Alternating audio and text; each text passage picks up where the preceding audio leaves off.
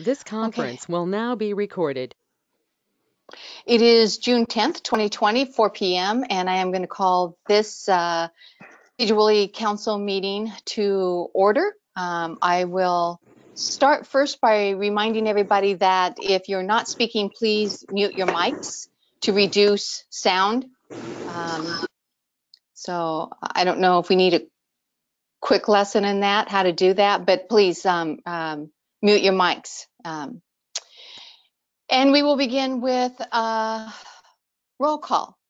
So I'll begin with Councilman Couch. Here. Councilman Owen. Here. Councilwoman Kinzer. Present. Councilman Allen. Here. Okay. And I just received a text from Councilwoman Cornegay. She says, I'm on the call, but no sound. Councilman McGoffin. All right. And Councilman DeYoung. Present. Perfect. Okay. I thought that I would start because we have moved into phase 2. I'm going to start with an update that we received actually this morning from the SIT unit. And starting right at the top, what they shared here, the new cases since the last report, which was last week, is 14. I'm sorry. The total number of new cases is 14. The total number of cases is 449. New deaths due to COVID is 0. Total number of deaths due to COVID is 15. The total who are hospitalized currently is 51, and the total who have recovered is 308. So good news, good percentages there, all those. Sad to report those that were lost.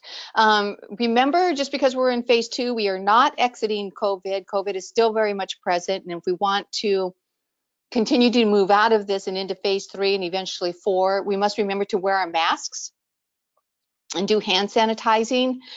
Social distancing, please remember to stay 6 foot apart. Gatherings of no more than 5 people who are outside your family. And the governor is still saying limited essential travel. So really hard for us, especially since we've been so isolated, but that is what he has directed. And please, please, please remember to wash your hands. Our moms were right when they told us that we needed to do that. And a reminder for those who have asked, I've received a lot of emails on this, a reminder that City Hall is a government building and it is not allowed to open until phase 3. So come phase 3 will be open, even though as of yesterday, and I know that our city supervisor, Doug Marion, is going to talk about this. We called everybody back together. So that's all that I have to say on that for right now. So moving on to approval of the agenda. Do I have a motion for the approval of the agenda?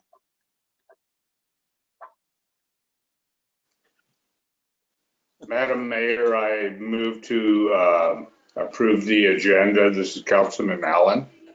Thank you. Second. All right. Okay, DeYoung. Any questions or comments? Hearing none. The motion was made by Councilman Allen, seconded by Councilman DeYoung. All in favor, signify by saying aye. Aye. Any opposed? Aye. Same sign. Any opposed? Same sign. Okay. Moving on to the consent agenda, items 1 through 4. Do I have a motion? Madam Mayor, this is Brenda Kinzer. I make a motion to approve the consent agenda items 1 through 4. Second. McGoffin, I second.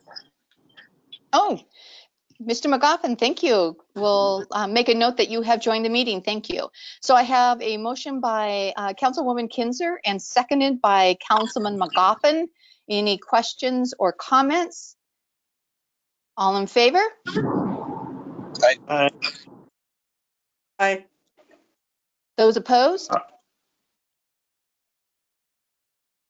Okay, motion carries. Yeah, I know this is challenging because sometimes the mics are hard to get on to speak. All right, we're going to move right into staff reports. I'm going to begin with Chief Klinger. And Chief Klinger, before you talk though, this has been, it's been a long 3 months, but your team has been exceptional in having to meet all the requirements that have been set forth, not only by the governor, but also by our Skagit Health Board. I want to thank you and your staff for everything that you are doing and continue to do. I know that there's been some challenges, but you all have accomplished them and overcome them, as you always do, with expediency and class. So with that, Chief Klinger. Thank you, Mayor. No update as far as the COVID side. We have had an uptick in fires. I'm not sure what I could contribute that to. We were out last night upriver at the Lake Tyee area, but as far as COVID goes, things are operating as normal here. All right. Okay, thank you. Moving on to Chief Tucker. And before you speak, I know that this has really been a challenging time. There's police officers are under fire. But one thing that I will say is that I've heard over and over again from many people within the community that they really appreciate all that you and team do, the way that you're committed to the community and you're actually quite involved in the schools and the community. So I want to thank you for that. And I also want to thank you for all the goodies that the public brings in to thank you, and you're sharing them with me. Go ahead. Absolutely. No, that's one of the things that's a pleasure to work here is I work for good people and I work with good people and I serve good people. So it's a pleasure to keep on doing, even though the world's kind of a weird place right now. Speaking of a weird place, we loaned out all of our little baby police officers, our recruits, to the COVID testing site this week. They needed some help at the site. And honestly, the training officers were running out of things busy work to keep them busy right now. And they needed kind of a break. So we shipped them off to the COVID site. Our next, I guess, mission is to start gearing up for 4th of July with no organized parade and no fireworks display and no carnival, no logger rodeo. Our thoughts are that people might turn to legally obtained intoxicants and other legally purchased explosives. One good point we did find out, the Upper Skagit is not selling fireworks this year, which will be kind of handy for us. People have to go a little bit further to get their things that will blow their fingers off. I just got off the phone with a group who is planning on a 4th of July freedom parade / protest. They're calling it a protest because parades are banned. And we're not exactly sure where that's going to go, but we're going to have staff on anyway to manage that if it happens. But it's going to start catching some momentum on Facebook, and I think they're going to schedule an event on Facebook, and I'll keep you apprised as I find information out.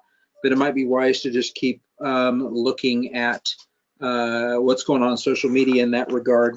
We're here to just make sure people stay safe, and I've already talked to the mayor and city supervisor about what we could be doing, and as soon as we find out the extent of this freedom protest, it's actually a protest. When I got off the phone with Marilyn Pineda, the lady who's helping organize this, she says we are calling it a 4th of July freedom protest, protesting that there's no other events going on. So I think they got some good-hearted people that are interested in this, and we're going to just make sure everybody stays as safe as they can. And that's kind of it for me. We're going to start doing more of start a social media push on expectations on the 4th of July. If it goes up and blows up, it's, safe and sane fireworks are legal. Unsafe and insane fireworks are not legal, and we're going to be enforcing as appropriate. But I'm really hoping it's going to rain like heck on the night of the 3rd or the night of the 4th. That would be my vote. or murder hornets would show up and everybody wants to stay inside. That's all I have, Mayor. All right, thank you.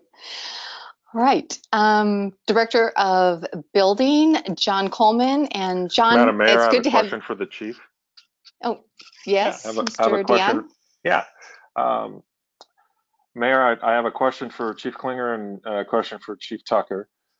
Chief Klinger, I understand we've lost one of our firefighters to some career development over there in Fire District 8. And I was wondering if you could talk about that a little bit. That's Josh Carpenter. We haven't That's lost right. him. He's on temporary assignment there. He's still pulling his shifts here also. Okay, good. He's doing double duty. Right, and he gets to wear a chief hat over there, correct? Correct, yes. All right. Well, that's just great for the professional development that's coming out of our fire department. And Chief Tucker, a neighbor had one of their cars crashed into over the weekend on 11th Place, and where Sterling terminates on the east end of town. And I was just wondering, since that was a hit and run, and had a conversation with the residents there, that they had seen some frequency, an uptick in some speeding through that area, and also folks disregarding stop signs. And I was just wondering, off of your tremendous memory there, what is this a new thing, or is this something that we're continuing to look at? Thank you. Oh, this is just an ongoing thing. It sprouts up everywhere. Everybody wants to let us know that their intersection in front of their house is the worst one in town, that we can sit in their driveway and we'll arrest people left and right. We can actually fund another officer just by writing tickets in front of their house. Probably not necessarily the case, but we do have a traffic issue. Myself and my patrol sergeants and the lieutenant have been directing people to get out and do some extra traffic enforcement, because this is a pretty important topic for everybody that lives in town. It is probably one of the most frequent complaints we get. And but you know, one of the things we're running into right now is summer's kicking in, military duty's kicking in. And I don't know if I've shared this with you. I shared with Doug and the mayor. We have 4 squads running right now. And you may look for me here at the office during the day, but a lot of times I am on working weekends, alternating with Lieutenant McElwraith, and I are working weekend day shifts. And so we're bouncing around a little bit, just trying to keep staffed up to cover people taking time off and doing all the things that people want to do. I think I'm covering next Sunday at 6 a.m. for somebody that's in the military. So we've got limited staff, but we're trying to do that as much as we can. And I do get our baby police officers, their eyes light up when they say, let's go out and see if we can get some radar on some cars. And they have a good time with that. So we are addressing it. It's an ongoing issue. We're looking for a better solution once we get a couple of bodies out of the academy. Okay, so Chief Tucker, moving on. Okay. Can I Yes, ask go ahead. Chief a question? This has come up from several of my constituents. Is the speed limit 25 miles an hour down alleys in Sedro-Woolley, which is very dangerous for little children that may run out? Is the speed limit 25 miles an hour in town? You know, I'd have to look and see. That's never really come up what the actual speed limit is. And honestly, too unsafe for conditions. If you had an alley that didn't have any access points where people were driving faster, that's really not an issue. But if you have points that have that it's just not safe to drive anything over 5 or 10 miles an hour, we can take issue with that. And typically what comes up with that is somebody will complain that my neighbor roars out of their back driveway every day, you know, at 7:30 in the morning, and comes roaring in every night at 5:30. We can take those individually, But I'll get back to you on any actual speed limit. I know we probably talked about this 20 years ago, and I just don't remember what the exact answer is. So I'll do a little bit of research and send it out to the mayor, and she could pass it on to the entire council. I thank you very much for that input, okay? You betcha. Okay, thank you, Chief. So moving on to Director of Building, John Coleman. John, good to see you back in the building, and thank you for all the work. I'm sure it was challenging at times doing the work from home, but thank you for all the work that you did complete, because we are moving forward with some building and development. So thanks to you. So John? Thank you, Mayor. Yeah, so things have been going along. The builders have been building as much as they've been permitted to by state regulations. And we understand that there's a bit of a backlog that people are hoping to submit stuff, but we haven't seen it yet, and we've been open since Tuesday. But we're expecting a kind of a glut of building permit applications over the next week or so, which would be a good thing, get people back to work. I've got plenty on the agenda later today, but I wanted to talk about, now that we're able to talk about things that are more than just COVID-related issues, wanted to bring up some of the things that we hadn't been able to talk to in the past several weeks. One of which was back in March, the council approved accessory dwelling units. Mm-hmm. And we've had a handful of people call and ask about, what they can do to get an accessory dwelling unit. And then they inevitably say, so what are the fees going to be? And my reply is, well, the council hasn't had a chance to talk about that yet. If you recall, when we passed the ordinance for the ADUs,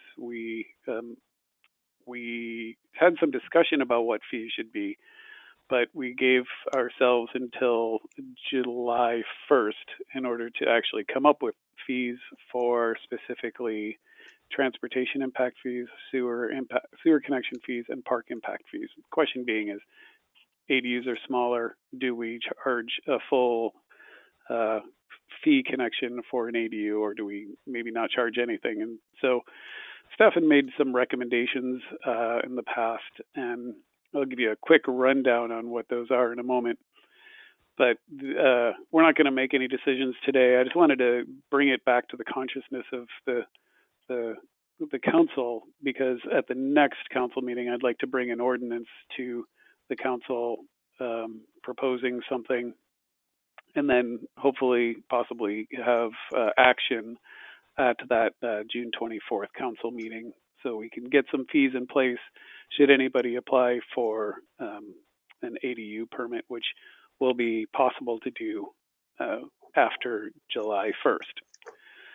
So that said, I just want to give a quick rundown. The permit fee itself, we've recommended $250 for the application fee, and that's just the administrative part of it. And then if someone were to have an ADU approved, they would be charged. What we're recommending is 60% of what a normal traffic impact fee would be for a ADU between the size of 451 feet and 800 square feet. And that would be just under $1,500. And then the smaller ADUs, which are between 205 feet up to 450 feet, would be $735. And then sewer connections would follow that same 60% and then 50% of that 60% for the connection fee. So a 450 square foot to 800 square foot ADU would be, instead of the normal 8,500, it would be 5,182. And then smaller ADUs, which are between 205 feet up to 450 feet, would be $2,591 per unit. And then park impact fees would follow that same prorated schedule. The normal park impact fee is $1,500, and the reduced rate would be $915 for the standard ADU and $475 for a smaller ADU. I recognize nobody has that information written in front of them, and it may sound just like a lot of information that probably can't remember offhand, but I just wanted to put it out there for discussion purposes at the next council meeting. So that's the ADU issue. Another issue is the county and all the jurisdictions in the county had been working over the past year or so on a new natural hazard mitigation plan for FEMA. And when so we had all of the public meetings, the public hearings, sent it out to, I think we brought it to council for their initial look at it at one point also, and then sent it to the county to bundle it up and finish their work and then send it off to FEMA. That was done. FEMA has approved it. And so now what they're asking is for all of the jurisdictions to pass a resolution saying, yes, they adopt the 2020 Natural Hazard Mitigation Plan for Skagit County. So I'll do that at the next council meeting and give you more information about that. So I wanted to let you know that that's something that's been kind of in the backlog that we haven't been able to bring to council over the past few months. And so we'll be bringing that to you. And then I will be talking more about things that were in the backlog later in the meeting. But that's all I have for now. Thank you. All right. Thank you, John. Madam Mayor, I have a question for John. Yes.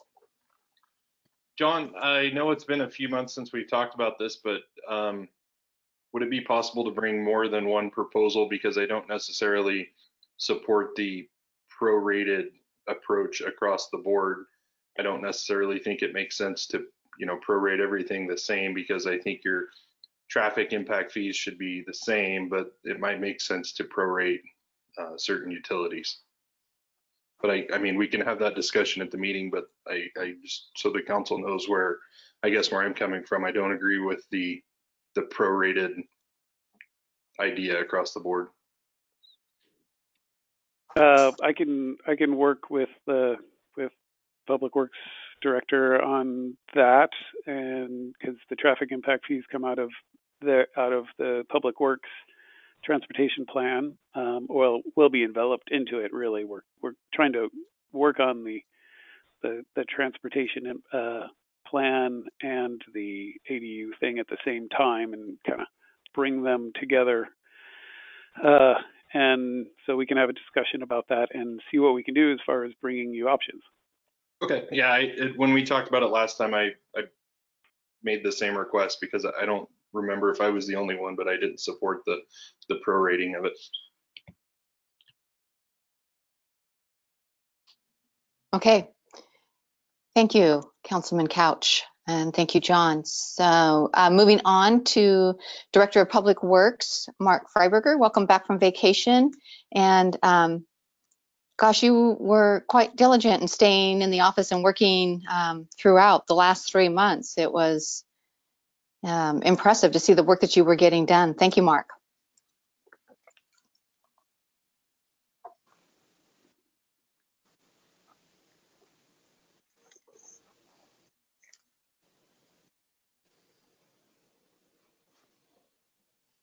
I don't see Mark on here. I don't either. Mayor. No, I was just checking that. Okay. This is Director. This is John. I'll go down the hall and see if he's just stepped away or if he's available to hop on. Okay, thank you. Director of Finance, Jill Scott. Thank you, Mayor, and good afternoon, Council. As the Mayor mentioned, as of Tuesday, we're all back in the Finance Department. It's good to be back together. As you know, I started this working at the city on March 9th, and within 2 weeks, City Hall was closed and our staff was on staggered schedules. So it's definitely been a weird start to a new job. But I have to say, I am still so impressed with how well the mayor, the supervisor, all the department heads, and the entire city staff has managed this crisis. It actually has been really fun and enjoyable to work here. On Monday, we submitted our application for the Bulletproof Vest Partnership Program, which basically just reimburses us for up to 50% of qualifying vests for the police department. As you know, we have new officers that we need to equip, as well as getting reimbursed for some vest replacement. We did notice an increase in the use of our online bill pay for utility payments during the COVID crisis, which has actually been a benefit because that's a more efficient way for us to receive payment. So we're hoping that that will continue even when City Hall opens. Otherwise, there's nothing else new for me to report other than I'm continuing to learn, keep learning curve, and looking forward to working with people now back in City Hall. Thank you. Yeah. Mayor, I have a question for Finance. Sure. Thanks. Go ahead. Jill, I was reading in the paper that the state is looking to do a 15% across the board cuts, and I am curious to know how that might impact revenue here in Sedro-Woolley with what programs we get from the state with that potential cut. Thank you. Thank you. I will defer that question to Doug at this point, since he is definitely working in a major way on the budget. Okay, thanks, Jill, and thanks, Carl. Right now, I haven't heard of a state revenue stream or something like that that might be cut that's coming to us. Of course, I have seen it in the past where the state has dedicated funds to us, say in financing or grant funds, and we've had those swept, meaning they've changed their mind and gone ahead and pulled that money back. Some of the grants that we have right now, they're pretty much dedicated from, say, motor vehicle fuel tax or something that can't necessarily be swept for general government purposes. So we're probably safe there, but you just never know. In times of crisis, what things happen, so you have to be prepared for those. But we haven't heard of any reductions or any planned changes like that at this time. Right. And Jill, I want to say that you, gosh, for somebody who came on and had to work under some really challenging situations, you have, you've picked up the ball and you've ran with it. You've done a great job, and it's really a pleasure working with you, and very glad that you chose to come on board and work for the city of Sedro-Woolley. So I know that I've already welcomed you, but now that everybody's back, I welcome you again. So thank you, Jill. Thank you. Okay. So Director of IT, Bill Chambers. So on the AV upgrade for phase 1 for the council, Avadex is still looking for a replacement for the camera controller, that unit that seems to be on permanent back order. I've got a meeting next week with the Port of Skagit on the fiber optic backbone project, and kind of finalizing the franchise agreement. The mayor, Mark, Doug, and Nikki, and I will be there. I'm not sure who will be there from the port, but definitely Andrew and probably one of their attorneys, I would guess. Lots of public surplus auction action, helping out departments with that, and supporting some staffing changes in the wastewater treatment plant, getting phones swapped and computers and things like that. Lots of fun. And it's about time that we start looking at replacing some of the larger business machines here at City Hall. The ones we purchased over 10 years ago are a little long in the teeth. But if we can hold off to actually purchase them next year, budget for it for next year, and I'll do a cost benefit analysis to kind of see if it makes more sense to lease rather than buy. Last time we did it, it made more sense to buy, and we definitely have gotten more life out of them than they generally project for a leased copier. So that's about it for us. Okay. So I have to say, Bill, for many years you were a department of one, And now there are 2 of you, and it seems as though even though the work, people would think that, twice as many people take care of the work. I think the work's tripled over the last 3 months. And you have done a great job, especially with the Zoom meetings and the GoTo meetings and all the updates that needed to happen, helping people such as myself with the technology. I want to thank you for doing that. I didn't know if you wanted to address the dates for the council meetings. Did you want to make comment about that? Because I know you did hear from the public regarding that. Yeah, we had a member of the public comment that it could be easier on our website to indicate the change in times for the starts of the council meetings. So we made some updates to the website to reflect that, and some things in bold and some clear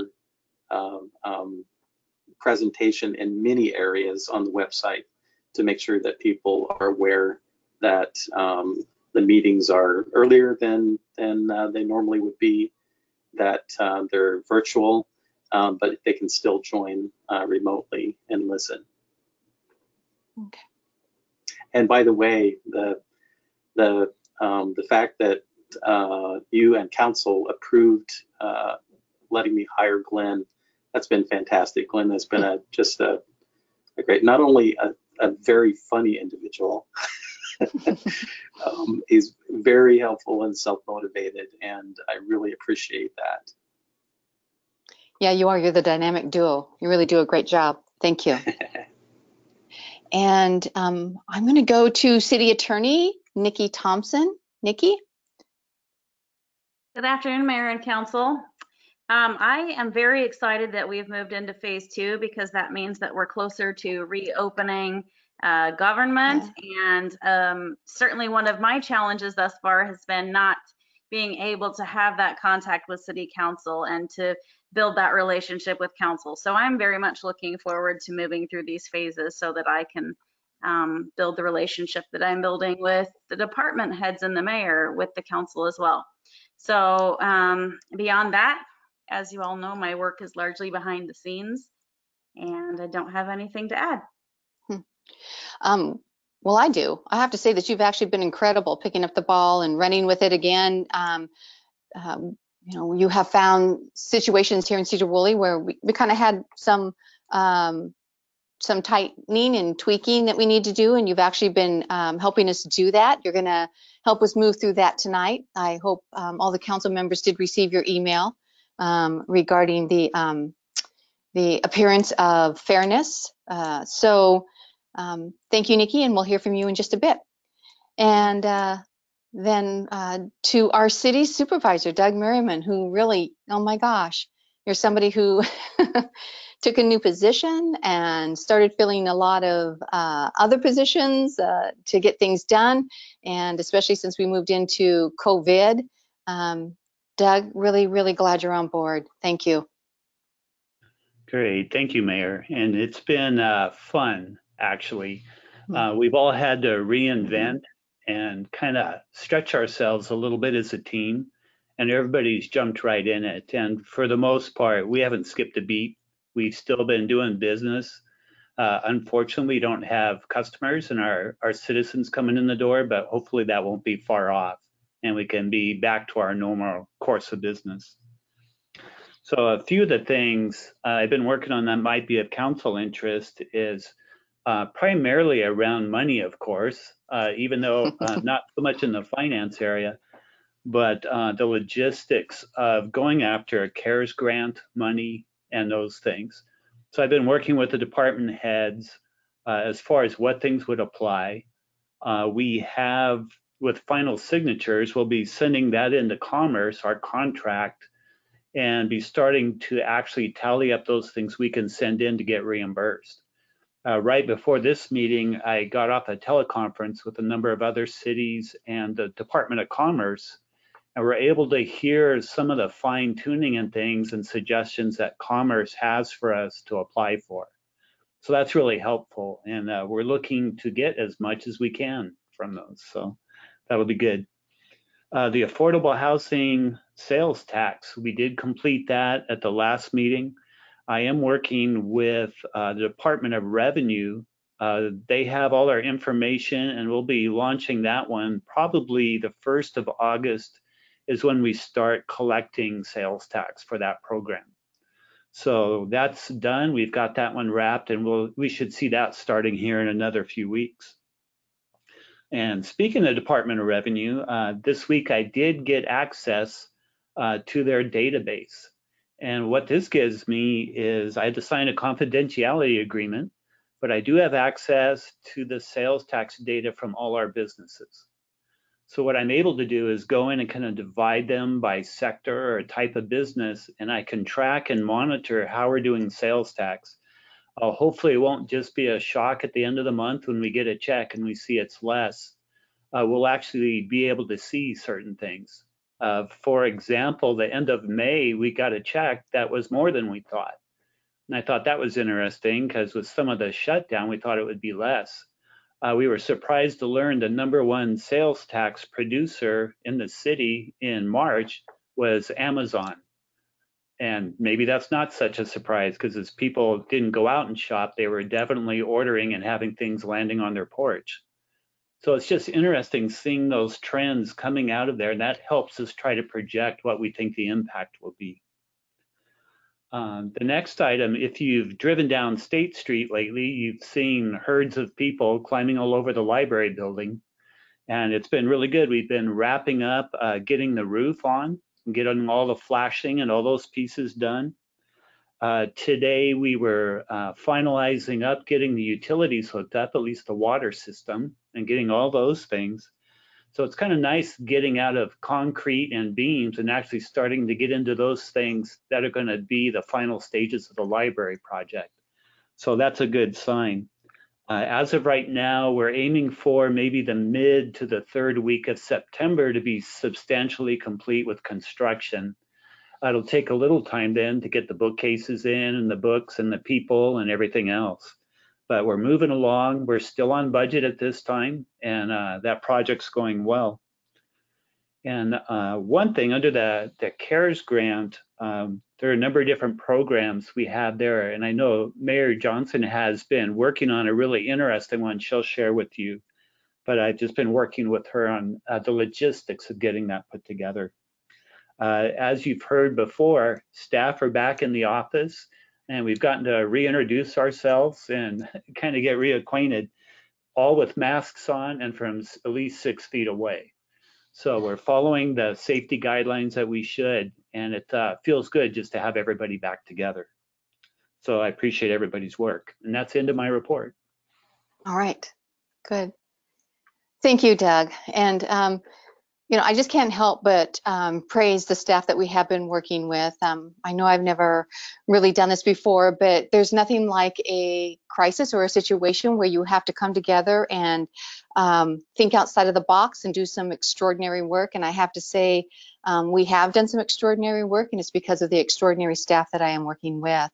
And also, I want the council to know that your support has been tremendous. And through the weekly and sometimes bi-weekly statements that I've put out to you, reports that I've put out to you, and I have thanked you, and I sincerely mean that.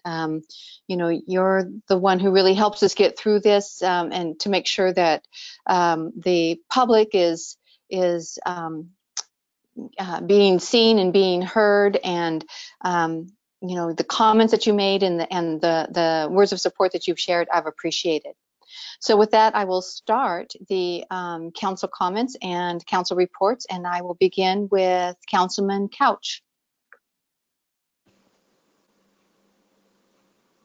Madam Mayor, nothing to report at this time. I will have a couple questions under new business. All right, thank you. Councilman Owen. Yeah, I have a couple of things. I want to pass out 3 halos, one to Bill and one to Doug and one to you, Mayor. I know you've worked real hard to get us into phase 2, and a big thanks to the county commissioners and the other mayors. Maybe down the road, not too far, we'll be able to go to phase 3, but anyway, it's an improvement, and we all appreciate your hard work, and Bill has pretty well perfected the camera situation, and it's really good tonight. And it's been a pleasure to sit here and watch Chief eat. I can't. Better pass him over some biscuits or something. But anyway, that's about all I have. And a big thanks to all the people down there, even the chief. They're all doing a good job. So thank you very much. And that's all I have to say. I'm going to shave one of these days. All right. Thank you, Chuck. Thank you for your kind words. Moving on to Councilman Allen.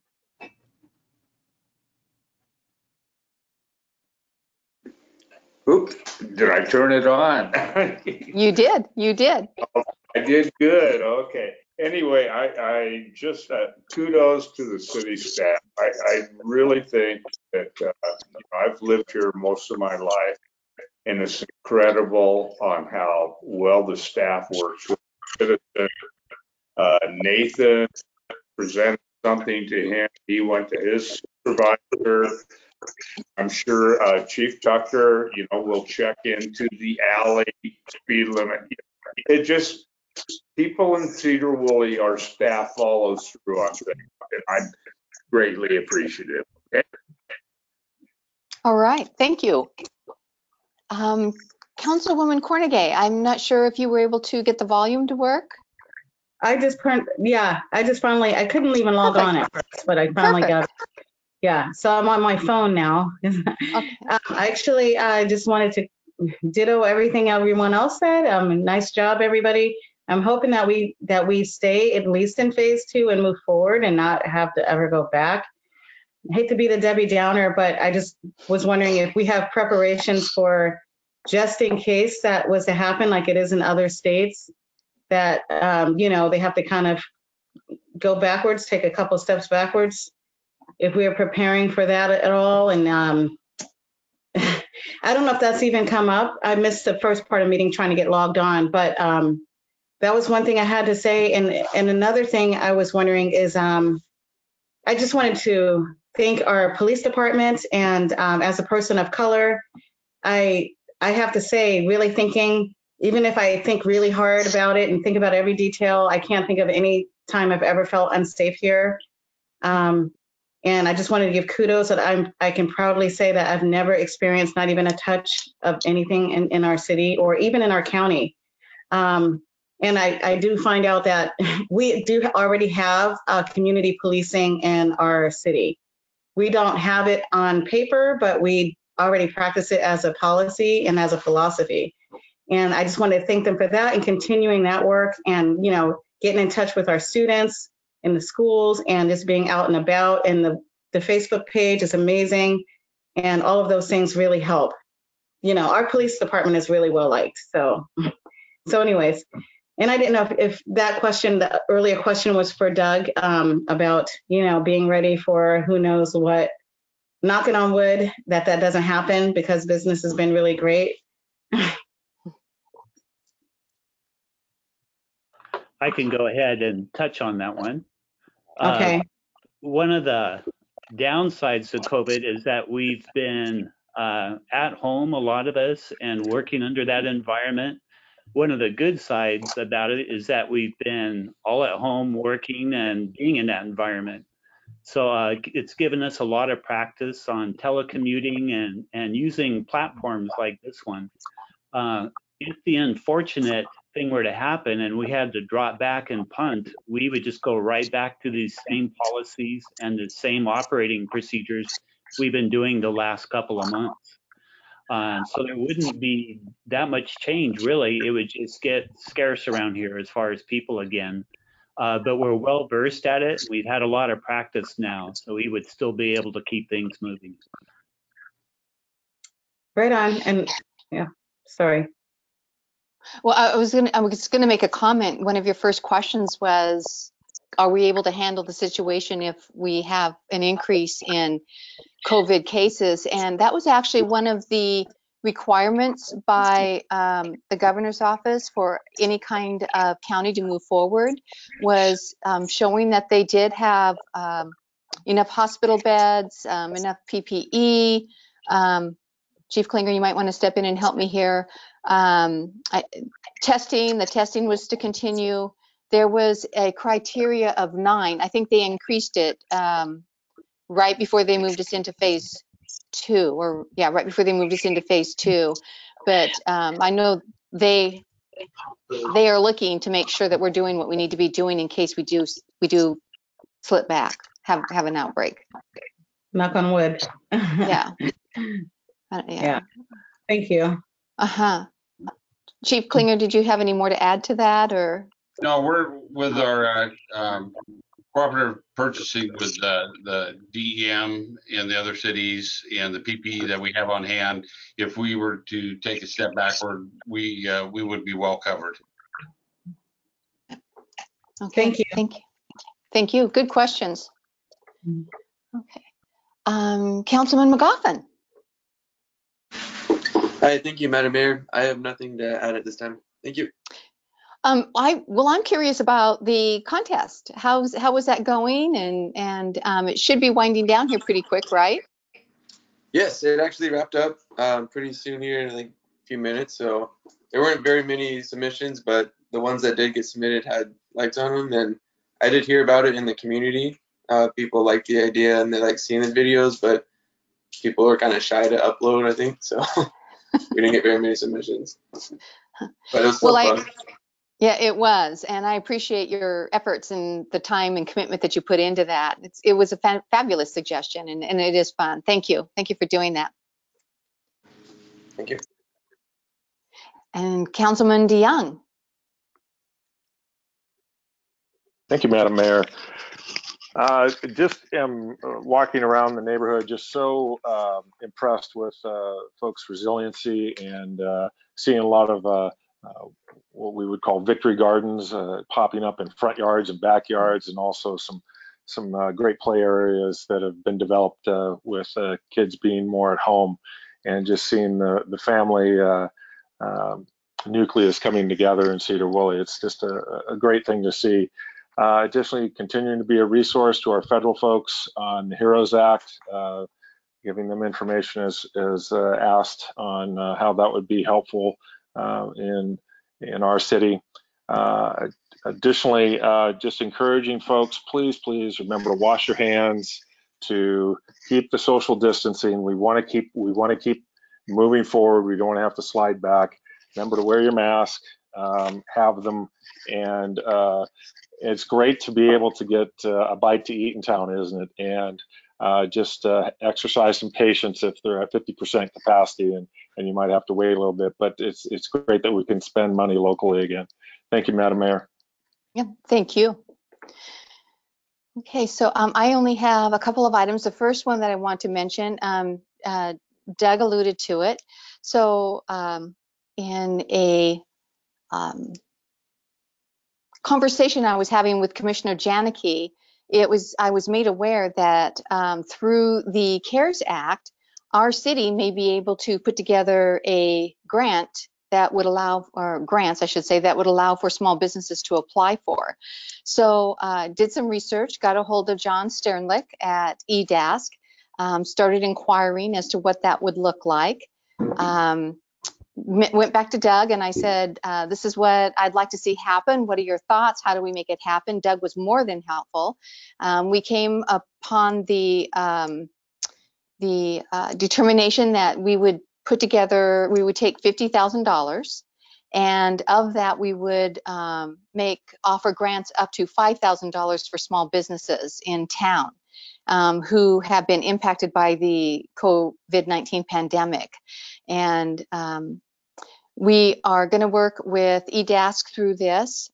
We are waiting, though, the criteria is that we are waiting to hear from Commerce to give us the go-ahead. We want to make sure that we are accurate in our assessment and that we're moving forward in the right manner. So more to come on that. I'm really hoping that it does pull together. we're hoping to put this together fairly soon, and so that businesses who are awarded the monies can do what they need to do. And I will let you know, but very exciting that we can do that. We put together a grant for our businesses. So anyway, I will share more on that later. Also, I have received from different people they're asking me to, they want me to make statement regarding what's happening. And I think as a mayor and as a city council, we made a very clear statement back in November when we put together it's the Mayor Proclamation of Sedro-Woolley for Inclusion, and that is on our website. So I encourage people to go to that. I think it's been stated by everybody here. We have a great community, and we just want to celebrate everybody, and we want to support those where we can. So for those who are asking, if you want to go to the website, check it out, and then if you have any comments or feedback, I'd be happy to receive that. Thank you. Okay, so then moving on, normally at this time we would have public comment. Unfortunately, we're unable to receive it at this time. It is closed. However, if you provide written questions or comments via email or by letter, we will put them into the minutes. So thank you for bearing with us as we do this. Mayor, this is Mark. I came on late. Sorry about that, but I am available to report. Yeah, we'd love to hear it. Thank you, Mark. Go ahead. Yes, so what tied me up for a few minutes is FEMA had actually given me a call following up on an email they sent while I was on vacation.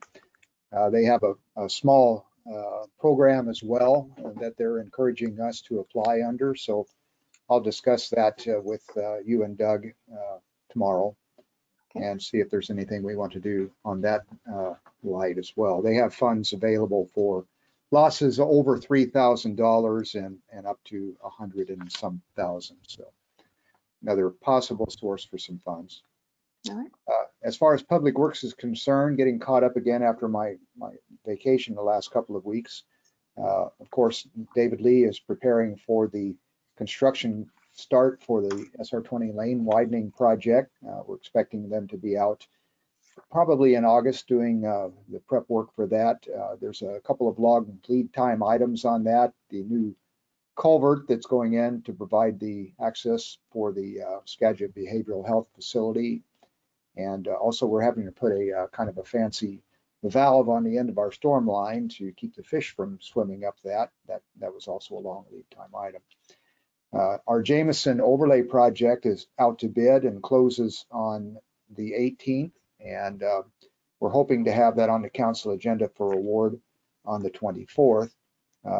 Due to the drop in oil prices, we're seeing and hearing that there's excellent bids coming in on asphalt right now. So we're looking forward to that, save us a few dollars hopefully there. We also have out to bid a paving project for the new parking lot. If you haven't been by there, Nathan and his team have been working very hard on Hauser Park. The new path has been installed all the way around the site, and they're finishing the grading for the parking lot today, as a matter of fact, putting the base on. So they'll be ready to pave as soon as we have a contractor set up for that. And they're putting the roof today on, probably finished putting the sheeting on for the restroom facilities. That's all looking pretty good, and I think you'll be pleased if you take a look at that and have a chance to walk on the path.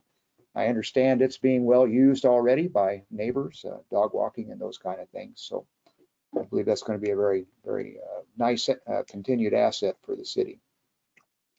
We have a number of things happening down at the wastewater plant. We are in the process of transitioning leadership from Debbie Allen, who's retiring on August the 21st, to Kevin Nguyen, our new superintendent.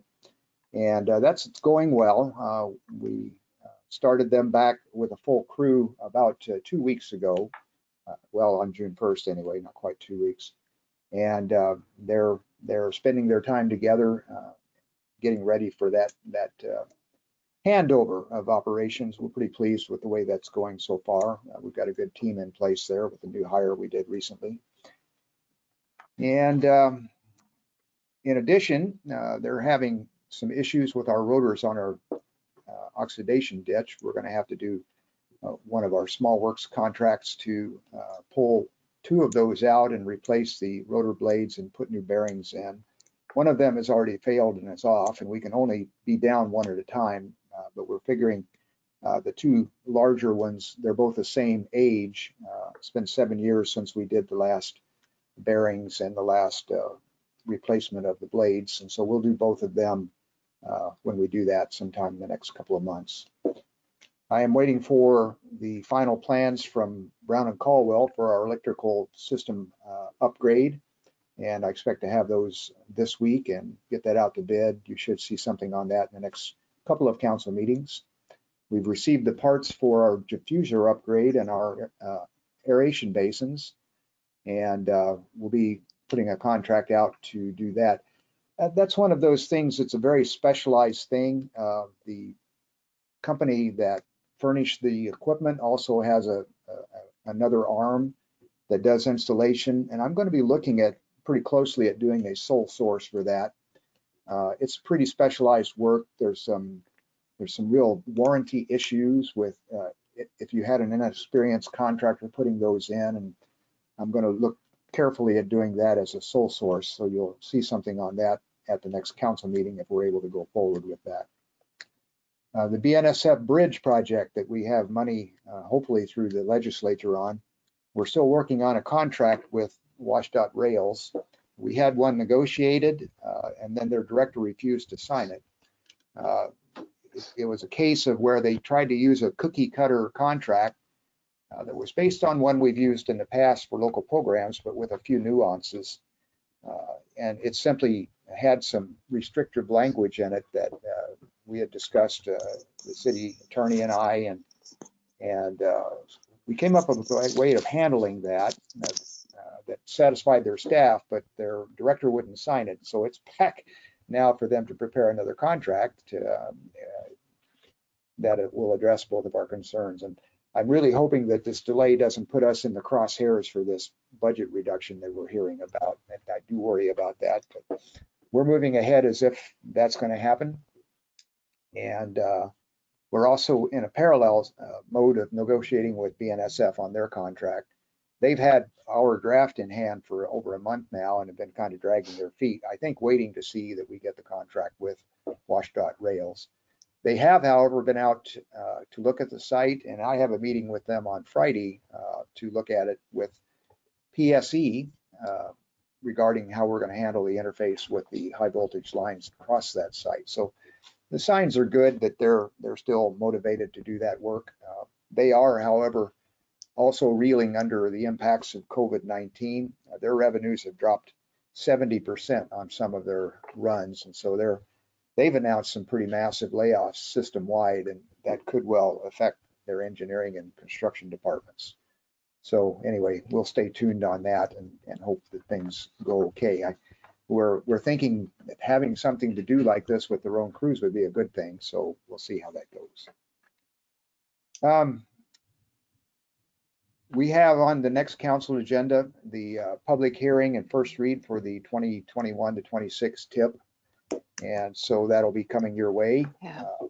We did not run that through the Planning Commission as we have the last few years because of the restrictions on public hearings that were in place at the time. That's now been kind of rectified, but we'd already moved down this road. So we're going to continue with this process of the council doing the public hearing as well as the reads and adoption on that. I have been writing the last couple of days the application for Skagit County Economic Development Grant that you approved at the last council meeting. And that grant will provide about $450,000 towards match for a TIB project in August. And the project, of course, as you saw from that memo, is an intersection improvement at SR9 and McGargle. Yeah. It's a needed improvement. It's one that's needed regardless of whether the corridor goes forward or not. It'll improve the safety at that intersection in the peak hours in the morning and evening, and make it easier for the school children to get across as well. So looking forward to that. I did call the director of TIB to discuss that, to make sure that kind of fit in their desires to support our corridor project. When we were in Olympia, Ashley Probart was one of our appointments there, and he was very excited about the overall corridor project, and he did affirm that he's very supportive of the project and encouraged us to submit the application. So I think if the county is able to provide us with the funds we're requesting, that's going to be a project that we'll be able to go forward with design in 2021 and construct in 2022. Also coming up for a near-term council meeting would be our sewer comp plan. We've had that finished for a while and would have already brought it to your attention, but for the COVID-19 restrictions, but we would like to move that forward. That's going to include our recommendations for how ADUs are handled, and I understand that was discussed earlier, and we'll discuss that internally between us and building and planning and come up with a plan on that. But we do have that right now, that particular nuance in the plan set up to match what we've done with our transportation impact fees as well. They're set up to mirror those same rates for ADUs. Sorry for all of that stuff to discuss, but you haven't heard from me lately, so we had a few things to bring to your attention, and that's all I have. Thank you. All right. Thank you, Mark. Yeah, it's a lot. You have a lot of balls in the air for sure. I have a question actually for you and John regarding the ADUs. I am wondering if there's a possibility, especially for Councilman Couch, because it sounds like he has some very specific questions. Is there a way that maybe he could connect with you and there could be some conversation there, so that when we get to the council meeting, there might be a couple of options to offer us? Certainly no problem on my end. John had sent me an email while we were earlier in the meeting telling me about that discussion with Council Member Couch. So yeah, we can arrange something on that. Okay. Yeah. So Councilman Couch, if you're okay with that, if that's something you're willing to do or have time for. Sounds great. I'm more than happy to talk to Mark and John anytime. Yeah, good. Thank you. All right. Thank you for bringing your concerns forward. Madam Mayor? Yes. I had a question for Mark. Yes, go ahead. I received a report just before the meeting from someone who lives by the Winnie Hauser Park, and he had talked to the city earlier in the day and then yesterday about fencing. He was told a couple years ago that there would be fencing around the housing to prevent people from parking in their lawns, but then he was recently told that that was no longer in the budget. And so I was wondering if we could just maybe get some clarification on that. I'll talk to Nathan and see what's going on with that. I know he has some funds or some plans to put fencing, to continue the perimeter fencing, especially around the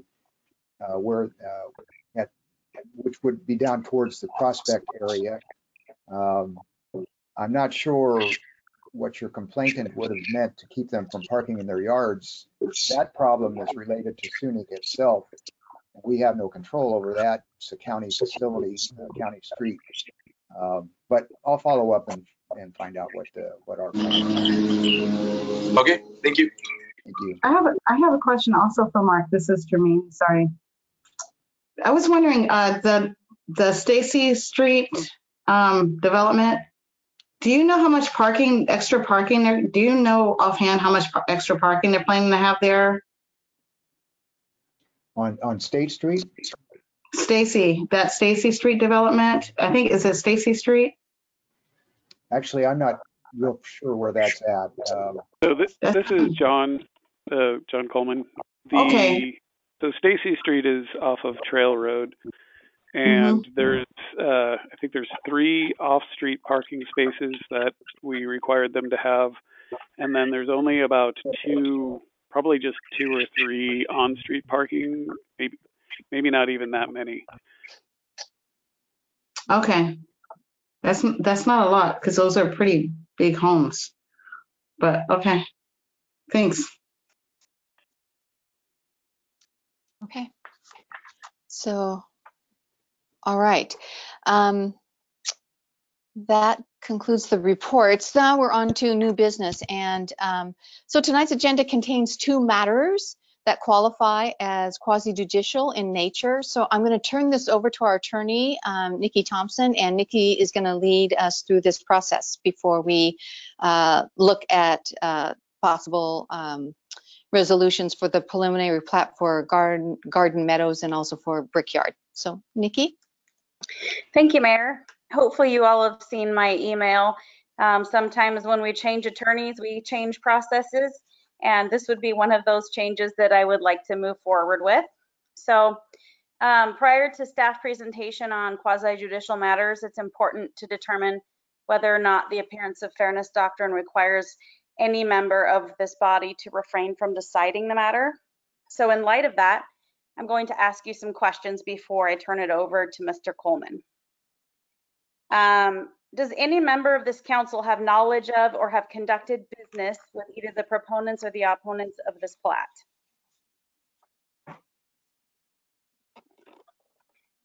No response. I will take that as a no. Councilmember DeYoung, no. Thank you. Does any member of this council have either a pecuniary or non-pecuniary interest in the outcomes of this proceeding? Please define pecuniary. Financial? This is Councilmember DeYoung, no.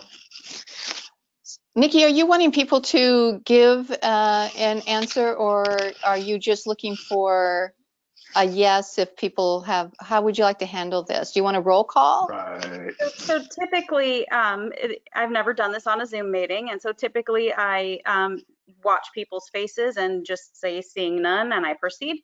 But since we're on Zoom, how about if you have a yes answer, then you identify yourself and answer that you're answering yes. All right, perfect. Thank you, Nikki. Sure thing. Does any member of this council know whether or not their employer has a financial interest in the property or the area which will be impacted by the decision in this proceeding? Hearing none.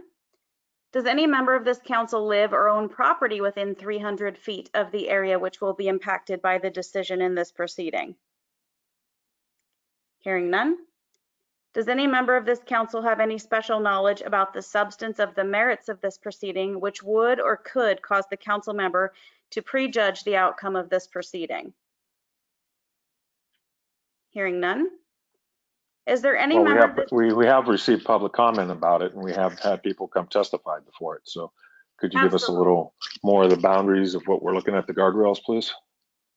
So anything that has been received as public comment is actually a part of the record. What we're talking about here is things that you may have gained that are outside of the record. If you've had conversations with people, if you have special behind the scenes knowledge that you've gained by virtue of connections you might have, or your own employment, things like that. Something that is outside of the record. Thank you for that. Sure thing. So is there any member of this council who believes that he or she cannot sit and hear this matter both fairly and impartially as to the respective positions of the proponents and the opponents in this proceeding? Hearing none. Has any member had any ex parte contacts concerning this matter? Contacts that have been with members of the community that may not be reflected in the record is what we're looking for here. Hearing none.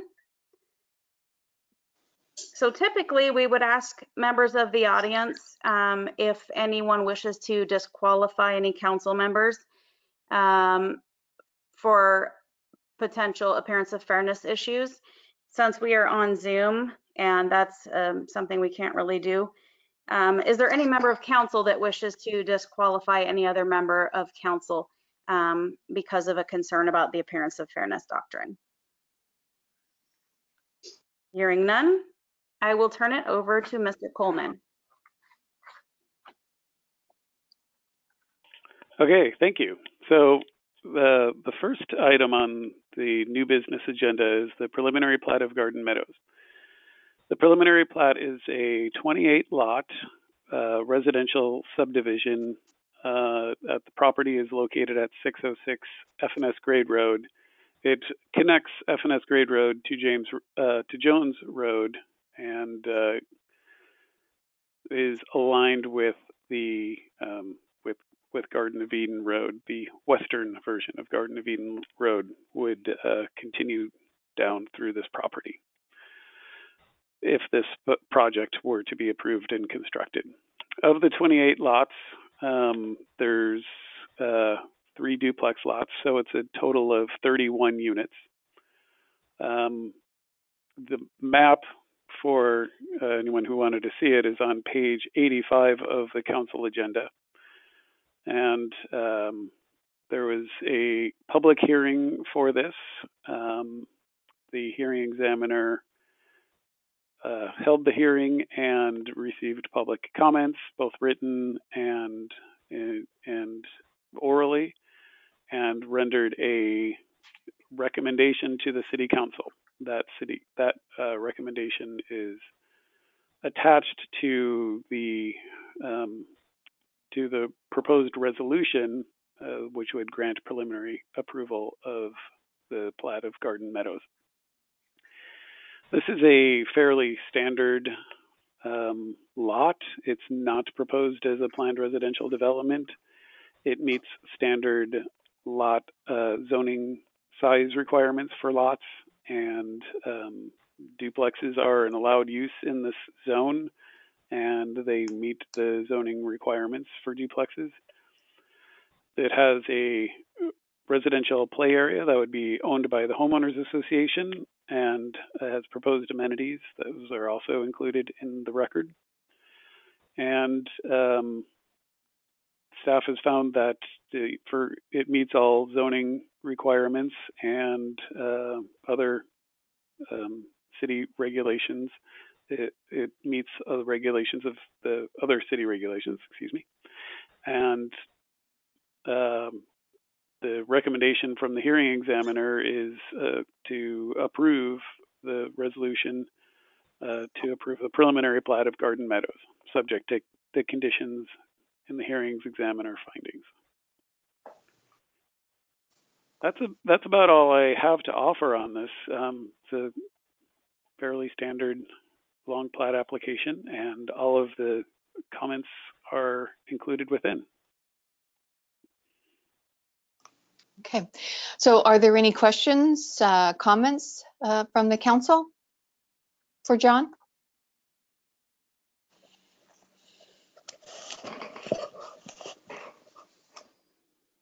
Okay, hearing none, the action is requested, and this would be resolution 1053-20. Do we have a motion to move forward with this? I'm a little slow. I'm sorry, Madam Mayor. I was looking at the map. I did have a question before we get into the motion, or do you want to do questions while we're in discussion? Well, I just called for the motion, so, well, go ahead with your question. Okay, so John, what's there now? Right now there is a single family house and a field that has not been used for any agriculture, or there hasn't been any animals on it. It's just been a vacant lot. This lot, the same lot, was approved for a fairly similar preliminary plat approval back in 2000. Oh gosh, I forget, 2007, I want to say. But then the Great Recession happened, and that project went by the wayside. Preliminary plats have a shelf life; they're only good for a certain amount of years. So, once since nobody was able to build it before that time ended, they were required to, when new property owners took possession, they were required to go through the platting process again. Right, because credit became really, really hard. So my question then is impact fees. So how many units are coming in? So this would be 31 units. There's 28 lots. 3 of them are duplex lots. They can build single family houses on the duplex lots. I doubt that would happen. There'd probably be duplexes, but so would be likely 31 units. All I right. would mention, And this is Mark, if you don't mind my hey, mentioning Mark. this. So this project, it has an interesting nuance in that it is on the alignment for our proposed Jones-John Liner Trail corridor. So the requirement, Yeah, I see that. the requirement for the developer is to build that section of road for us, which is a very positive thing for us. They'll dedicate the right of way and actually build the improvements.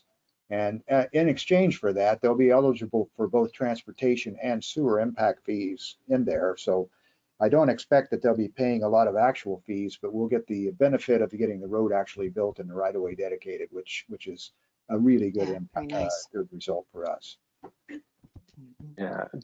Yeah, you anticipated my next and final question. So thank you very much for teaming up on that. Madam Mayor, just confirming this would be 1053? Yes, 1053-20. Madam Mayor, I move to approve the resolution number 1053-20 regarding preliminary plat approval. All right. Do I have a second? This is Jermaine. Second. This is Jermaine. Right. Thank you, Jermaine. So I have a motion by Councilman Couch, seconded by Councilwoman Cornegay. Any more questions? All in favor? Aye. Aye. Aye. Aye. Aye. Opposed? Same motion? Same? What? Can you hear me? I'm getting that from Carl. So Mayor, opposed? I'm receiving packet loss from you, so yeah, you have a little lag.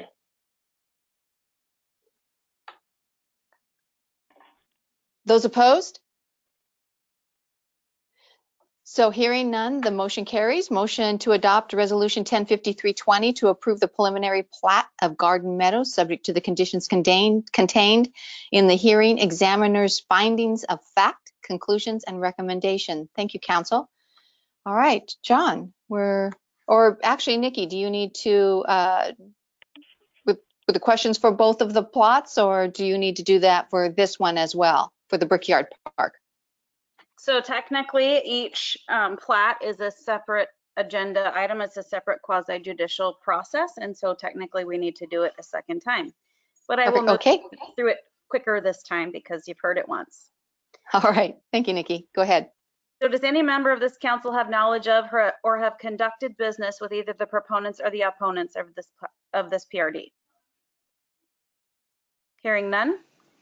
Does any member of this council have any financial interest or non-financial interest in the outcome of this proceeding?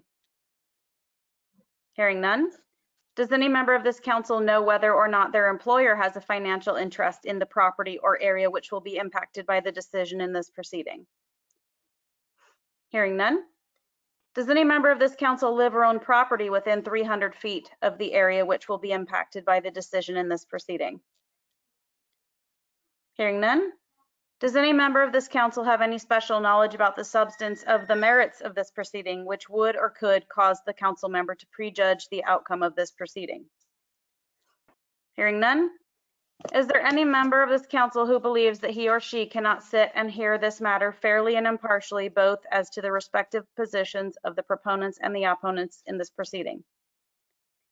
Hearing none. Has any council member had ex parte communications regarding this matter? Hearing none. Yes, I have. Okay, go ahead. Yeah, that's in my ward, and I've had questions, I've had concerns passed on to me, but I haven't really got involved in it other than speak whatever at the council meetings, and just addressing their concerns. And that's basically all the contact I've had with them. Okay. And do you feel like you can fairly and impartially hear the matter, even though you've heard things from out in the community? Sure. Wonderful. So I will turn this back over to John. Okay. Well, thank you. Thank you, Council, for going through that again. So this is for the preliminary plat approval of the plat of Brickyard Creek, which is a planned residential development. This is a 85 lot planned residential development. It is proposed as a age restricted development for residents 55 years or older. The property is located on McGarrigle Road. It is unaddressed. It is parcel 39374 per the Skagit County Assessor's parcel numbers. It is 12.7 acres and it is vacant, and it is in the residential zone. Again, the hearing examiner's findings of fact, conclusions, and recommendation is attached and has the extensive history of this project. The map of the proposed subdivision is Exhibit T to the hearing examiner findings of fact and conclusions and recommendation.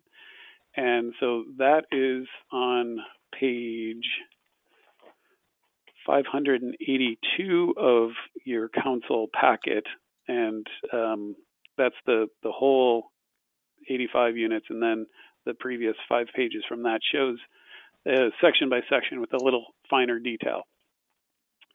So as a PRD, this has proposed a larger recreation area than a standard subdivision in exchange for being allowed to have smaller lots. So this used the PRD regulations that the City Council approved about a year and a half ago, and the staff and the hearing examiner reviewed it for technical compliance with the zoning regulations, the PRD regulations, as well as other infrastructure regulations, and found that it does meet the technical requirements. This project has drawn a lot of attention from the neighborhood, and there was when the public notice of the application and SEPA comment period went out, we received several comments, and then we were able to issue a SEPA determination, a mitigated determination of non-significance that included several items as mitigation to make sure that there was no impacts beyond what would normally be expected for a development. And that MDNS was appealed by a group of neighbors, and it had its appeal hearing on March 24th. The hearing examiner heard that appeal and held the appeal period open for a couple of days to make sure that everybody was able to submit information as part of that appeal process. The hearing examiner then rendered a decision to, he found that the MDNS was sufficient and did not approve the appeal. So the appeal was then set aside and allowed for the project to then continue. The complete description of it is in the hearing examiner findings. It is a lengthy document, and it is about 575 pages. I apologize for the length. But we wanted to make sure that council has all of the information that the hearing examiner and the appellants and everybody, all of their information was in there. So there's not a whole lot more to say about it. It has drawn a lot of attention, and it is a PRD. The hearing examiner does make a recommendation to approve. And so it is before the council now for them to make a decision on a resolution to approve the preliminary plat of Brickyard Creek, subject to the conditions contained in the hearing examiner's findings, facts, and conclusions and recommendation. Okay, John, I got a question, John. I'm not happy with the traffic situation, and I don't think it's been addressed.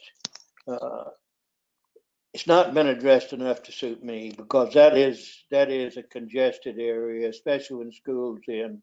Very dangerous area, and 85 units is going to put a lot more traffic on that McCargyle, and I don't know what you people have in mind to tackle this thing. Do you have any plans? Or? So there's a transportation impact study that was done by the applicant as part of this. That's required for any larger development, whether it's a commercial development, a school, a large subdivision, a multifamily, something like that. So that was done, and it is part of the record. I'm looking to see what page that is on. The City Public Works Department and City Engineer reviewed it, and then sent it also to make sure that it was adequate, sent it for a third-party review to another transportation company to review. Again, this is all part of the record. The third-party reviewer found that it was adequate. In addition to that traffic study, the city commissioned their own citywide transportation study to look at the impacts of this proposal, to look at the impacts of 2 other subdivision proposals in the eastern portion of Sedro-Woolley, and see what impacts those would have on citywide. That report is also in the record here, and it showed that it did not cause, even those 3 together did not cause failure at the one particular intersection that we're concerned about, which is the intersection of McGarrigle and State Route 9, and also the same intersection as John Liner becomes McGarrigle Road. So we paid particular attention to the impacts on that intersection, and the studies showed that they did not. This project in particular, and even this with 2 other projects in mind, did not cause that intersection to fail. So it was information like that was used and reviewed by the hearing examiner, and it was all part of the public record for the MDNS appeal. That was actually the crux of the appeal. And so it was shown that the traffic impacts of this development would not cause significant problems. Now, one of the things about an age-restricted development is that it doesn't, for our transportation tables that the Public Works Department uses, these are national transportation tables, they do not produce the same amount of traffic that a single-family residence does, because with age-restricted, there's different number of people coming and going during the day and not going to work every morning necessarily. So there is a reduction in the percentage. So that was also considered by the hearing examiner and the Public Works Department is in the determination. Yeah, well, that's going to put a lot more traffic on the little Carter Street. I know that. And it's too bad they couldn't have them out over to Highway 20. All right. So this property is not connected to Highway 20, so that's not an option. Yeah. I have a question. I'm sorry. Go ahead, Councilwoman. This is Councilwoman Cornegay, and I have a question about the age restriction, actually, because so Wildflower Development, wasn't that built as an age restrictive as well, and they weren't able to sell those units under that? Isn't that how that worked? And now it's open to families. It was not approved. I have no recollection of it ever being approved and required to be age restricted. The meaning Wildflower, which is a development on fruit, a Fruitdale, like off of Fruitdale near the Swift Center. Yeah. Okay, so would that now, if these don't sell as so regardless of whether or not that happened or not, if these don't sell as age restrictive, then what happens? I mean, would they have to come? I mean, and they're already built. Do you know what I'm saying? Like, if they can't sell them, is the seller just out of luck, or does that somehow come back to haunt us?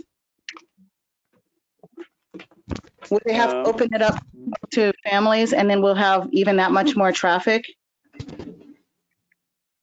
Do you know what I'm saying?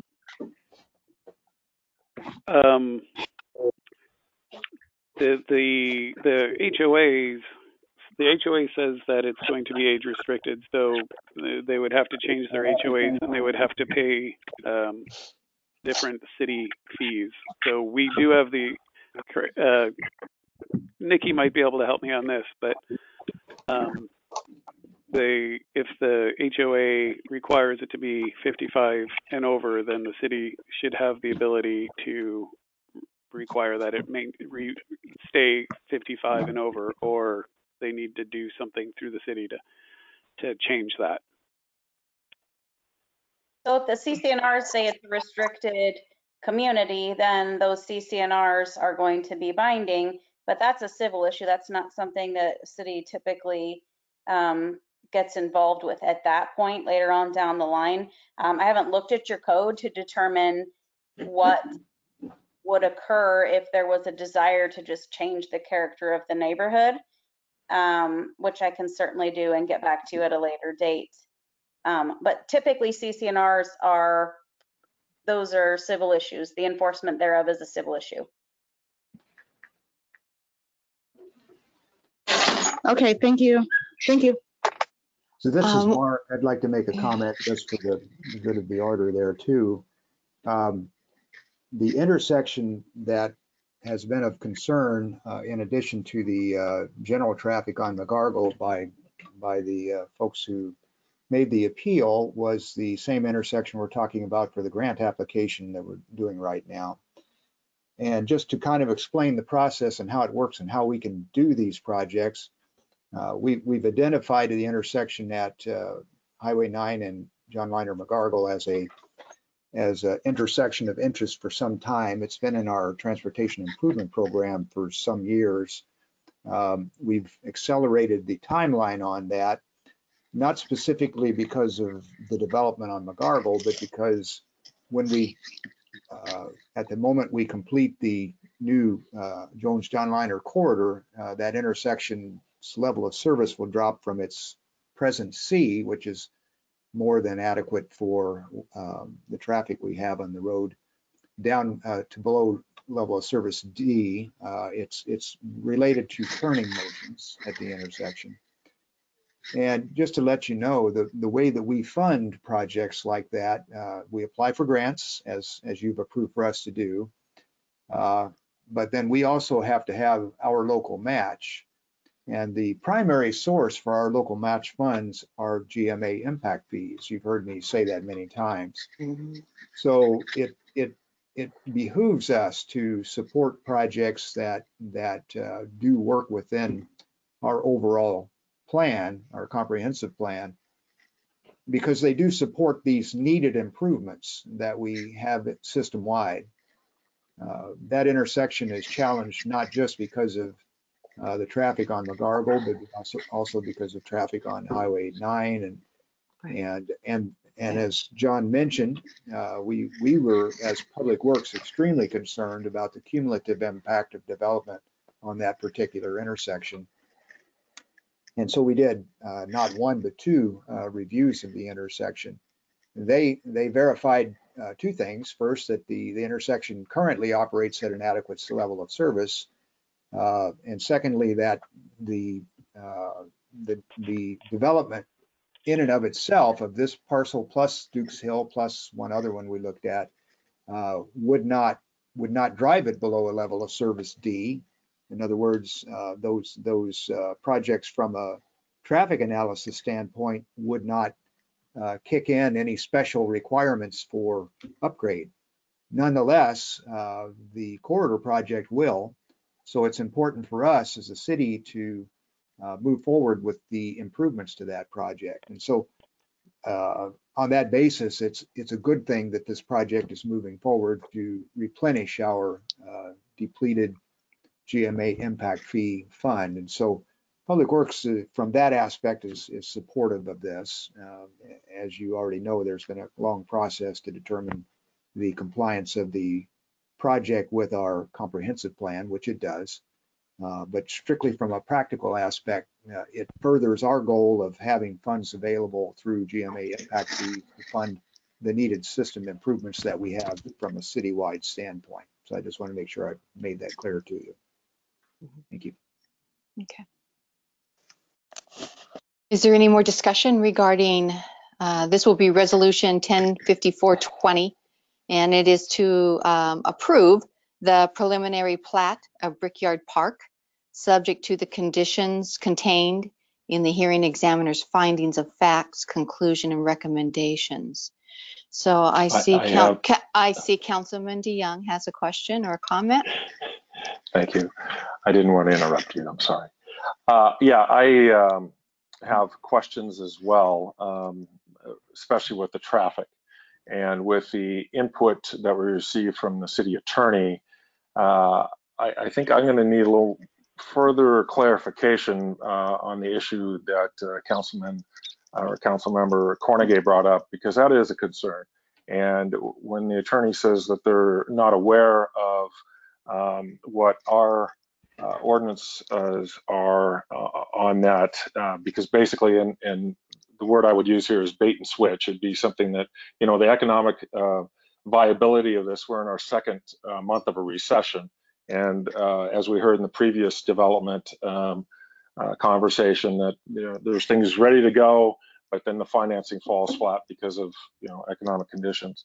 And I believe when the attorney is talking about CCNRs, they mean covenants, conditions, and restrictions that are based out of the Homeowners Association, or HOA, and talking about that being a civil matter versus something that the city would get involved with. I do have concerns because you're asking us to take a kind of a leap of faith here that it will remain 55 and over. That does drop on the tables for the methodology of how that traffic studies, plural, have happened, multiple, which I truly appreciate that we've done. But that's the biggest thing we're hearing in the community is this traffic is going to have an impact on them. And I walk through there. I've seen what happens when school is let out. I have grand concerns about what's going to happen on Carter Street because that was not designed to take that intensity of traffic that it's already seeing now. So I also am looking at the comments that are in the packet of folks that are interested in, well, what about the great blue herons that we've seen? Are there some species that are going to be impacted by this? It is relatively close to Brickyard Creek. And that's a very specific question I'd like to have answered now is, will our easements and setbacks that the city has on Brickyard Creek still be in play? Are those set in stone? And so is there an answer for that one? And then the rest were just, I have reservations based upon not knowing what our ordinances are to kind of, if you will, claw back. I can address Thanks, all of those questions. So thanks, Mayor. First of all, the application is for a age-restricted development. The resolution says, you know, whereas Brickyard Creek LLC, property owner, Skagit County, parcel number 39374, a 12.7 acre parcel located in Marigold Road, has applied for a preliminary plat approval for the proposed plat of Brickyard Park, a planned residential development, a proposed age-restricted 85 lot development. So in the application, in the resolution, in the hearings examiner findings, it states that it is a age-restricted. So to me, this is an age-restricted. I don't see any way for them to pull a bait and switch and say that they can't, because they're approved through the review process for age-restricted development. Yeah, John, I It's really not- need to come in here a little bit. I really want to make it clear that that's because of economic conditions that was due, that I am not impugning the reputation of the developer in this point. This is just something in the future that we've seen from the past with economic conditions. Well, and Well, what I guess I'm if we're saying, talking economic conditions, we need to clarify that we're not in a recession. And I think that it's important for the council to recognize that we can't hold this plat project hostage because of an issue with an intersection that has been brought forward to the council, and we've talked about it long before this project even came into anybody's mind. Out of everybody on the council, I live the closest to the intersection you're talking about. At times, yes, it's congested. We have multiple traffic studies in front of us. We've talked about the visibility issue, and those we've gotten the answer from city staff that we're working towards that. But we need to look at just the facts that are in front of us and the nuts and bolts of this, and not, just because of a bad intersection, we can't hold up this project. And we have other developments that are closer to Brickyard Creek than this one, and so I guess if we're looking for a reason, you can look for a reason to hold up anything, but I live in this area. You got to put your personal feelings aside, and we need to follow what we need to do, and the facts are in front of us. Yeah. Madam Mayor. Yes. Madam Mayor, Mr. Allen, can you hear me?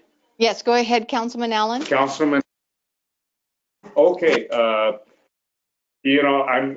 listening to this with a lot of patience. Anyway, this is past the hearing examiner. I'm probably planning commission. It sounds like we are, the intention police on what the developers intend for it to be. We are not there to be the police, Carl. I'm sorry, I like you, but we're not there to police. If it's past muster, I understand there's a lot of people that don't like the project. I've lived here for 28 years. I've never had standing water. I will blame it on water coming down from Dukes Hill.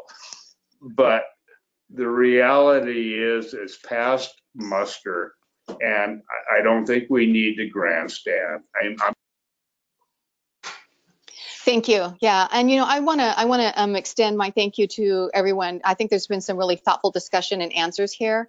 I do have a comment. So over the last 2.5 years, attending the senior center for lunches and having an opportunity to visit with a lot of the seniors there. Also the coffee and conversations, most of the time are attended by people who are seniors. They have been asking for a development like this. So this is a much needed development. We don't really have this within our community. I think Mark stated it well when he was talking about our GMA. So, and also beautifully stated, Councilman Allen, regarding, this is ready to go. It's just a matter of whether or not we're going to make that motion. So I am actually looking for a motion. It'll be motion 105420, and I'm wondering if anyone is willing to make that motion. Madam Mayor, Councilman Allen, Yes. I will make the motion to approve 105420. All right. As written. Second, Councilman DeYoung, second. Okay. So I have a motion by Councilman Allen, seconded by Councilman DeYoung. The motion is to adopt resolution 105420. It approves the preliminary plat of Brickyard Plat subject to the conditions contained in the hearing examiner's findings of fact, conclusion, and recommendation. All in favor? Aye. Aye. Aye. Jermaine. Any opposed?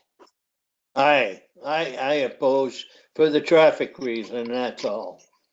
All right. So we have 6 approval and 1 dissenting vote by Councilman Owen. So motion carries. Okay. Again, I want to thank everybody for the thoughtful discussions and the answers that were given. I think you're all very, very skilled. And if we have nothing for the good of the order, I am going to say we are adjourned. Have a good night, everybody. Thank you. Thank you. Good night.